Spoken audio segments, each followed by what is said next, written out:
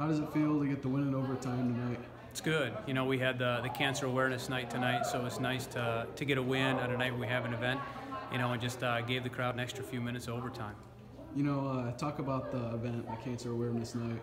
Yeah, it was something that we talked with the seniors this past summer, and it's something that they've wanted to do for a while. So, you know, we wanted to make sure that we gave them an event, you know, something that they wanted to do. So it was nice to be able to pull it off, and I'm excited for this to continue every year. What do you think are some of the biggest things you guys have improved on throughout the season?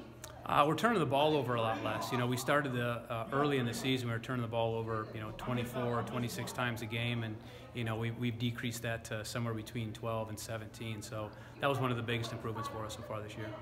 What are your goals for the end of the season? Just like every team, you know, you want to win out, you want to continue to improve, and you know, create some momentum as we start to move into districts. We play Buffer opening round, so.